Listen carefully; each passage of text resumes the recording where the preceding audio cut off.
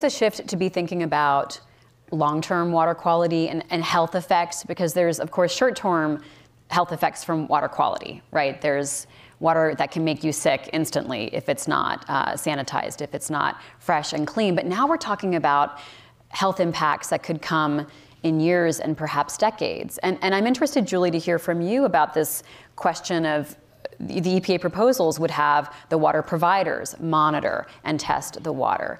Does this add a layer of complication?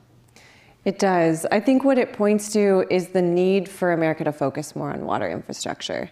I talked about the 2.2 million Americans that don't have any water. They don't have a tap, they don't have a toilet at home that's working.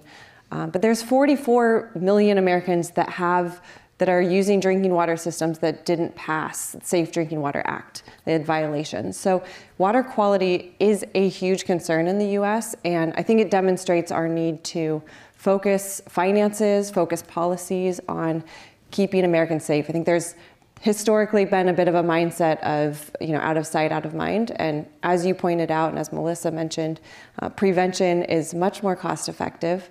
And it's something that we need to focus on because there's things in the water that we don't know that are going to be impacting us for a long time.